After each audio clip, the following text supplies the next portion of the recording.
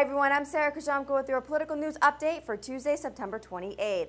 A number of officials say that White House Chief of Staff Rahm Emanuel will leave his post to run for mayor of Chicago. Emanuel has reportedly already put a campaign team together. An announcement from him is expected on Friday.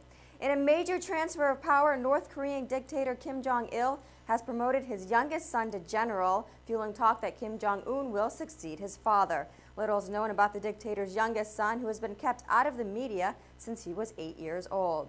Joe Biden had some blunt words from the Democratic Party this week. Stop whining. Instead, the vice president said his party will have no trouble in November as long as they can clearly outline what makes them different from Republicans. This advice came as Biden stumped for Representative Paul Hodes, who is running for a Senate seat in New Hampshire. And according to a recent survey, atheists know more about different religions than evangelicals or Catholics. The Pew Forum on Religion and Public Life tested more than 3,400 Americans about their religious knowledge. Only 8 people surveyed got all 32 questions correct. And that's your political news update for Tuesday, September 28th. I'm Sarah Kajamko. Stay logged on to rttnews.com for more news updates throughout the day.